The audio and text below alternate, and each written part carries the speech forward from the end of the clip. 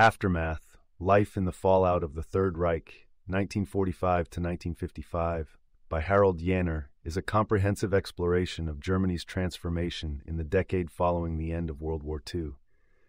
Jähner scrutinizes the physical, emotional, and psychological landscapes of a nation grappling with the ruins of war, the guilt of genocide, and the challenge of rebuilding both its cities and its identity.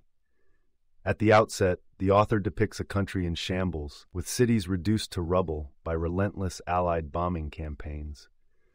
The German population was faced with an immense loss of life, widespread displacement, millions of refugees and returning soldiers, not to mention the profound moral devastation wrought by the revelations of the Holocaust.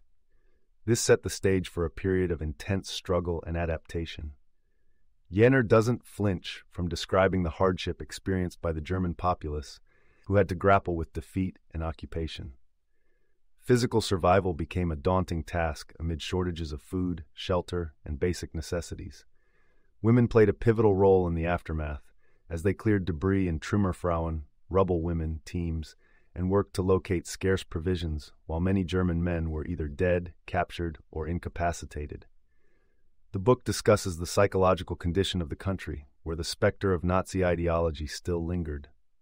Admitting guilt was a complex, painful process, and many Germans experienced repression and defensiveness, striving to come to terms with their complicity in the regime's crimes. Yet, there was also an astonishing capacity for regeneration and adaptation. Jähner brings out how the silence about the Nazi atrocities was both a coping mechanism and a social phenomenon that allowed the society to move forward. Re-education and denazification campaigns, primarily operated by the Allied forces, aimed to dismantle National Socialist thought and reshape Germany's political culture. The effectiveness of these programs was varied, with Jähner critiquing their sometimes superficial application and the temptation among Germans to pay lip service to the process without genuinely abandoning their indoctrinated beliefs. Economically, Jähner narrates Germany's journey from destitution to the beginning of the economic miracle. Initially, the society operated on a barter system, given the worthlessness of the Reichsmark and the scarcity of goods. The introduction of the Deutsche Mark in 1948 by the Western Allies stabilized the economy, setting a foundation for future prosperity. However, the path was not smooth, as initial inflationary pressures imposed hardship on a populace already reeling from the war. Culturally, the post-war period saw a clash between an urge to return to pre-Nazi normalcy and a need to forge a new German identity. Art, literature, and film from this era serve as poignant testimonials to the nation's trauma and its attempts to process and distance itself from its recent past.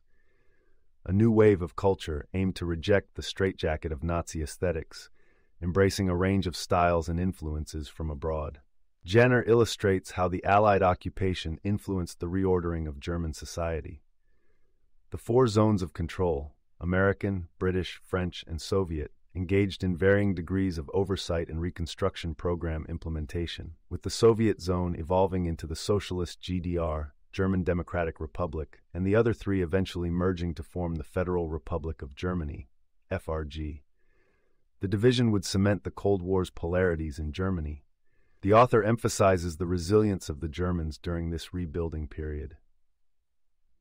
The term rubble women becomes emblematic of how individuals took the remains of their shattered surroundings and began piecing together their lives with a remarkable pragmatism. This reconstruction was both literal in terms of the cities and metaphorical in terms of the society's moral compass.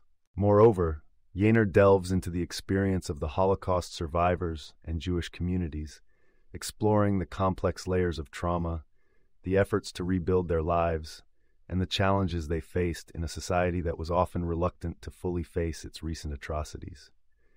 The long shadows of the Holocaust affected not just survivors, but also the German consciousness, contributing to the tension in the nation's collective psyche. The book also discusses the generational divides, as the youth, who grew up in the war's aftermath, began to question the complicit silence of their elders. This was a dynamic that would become even more pronounced in later decades, but foundations of this conflict were laid in the immediate post-war era. Migration, influenced by both the push of Germany's upheavals and the pull of opportunities abroad, reshaped post-war German society. A significant number of Germans emigrated, while others moved within the divided country, shaping demographic shifts that would have long-term social implications. In concluding, Jähner draws attention to the remarkable transformation that took place as West Germany integrated into the European community and re-established itself as a democratic society, while East Germany took a markedly different path under Soviet influence. The Reconstruction period laid the groundwork for what would eventually become a stable, prosperous, and, albeit divided, reinvigorated society. The close of this 10-year window sees the foundation for modern Germany, with the economic miracle underway, and with a population that had largely embraced democracy and a new start, yet with the weight of the past defining its moral and cultural contours. Jähner's account is a portrait of a society that had been mangled by its own hands, but that managed to, piece by piece, erect a new edifice out of the debris of its demolished myths and devastated landscapes. You can listen to the full audiobook for free by following the URL in the description.